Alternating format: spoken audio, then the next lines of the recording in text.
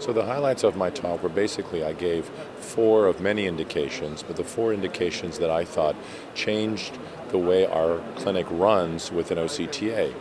The OCTA, what it does initially is helps us in terms of safety. We don't have to expose patients to dyes. 2, it improves the speed, doesn't take as much time to do OCTA.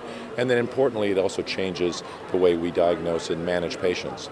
And so in that context, I gave 4 examples of how the management and treatment of our patients changes when we have OCTA imaging in our clinic.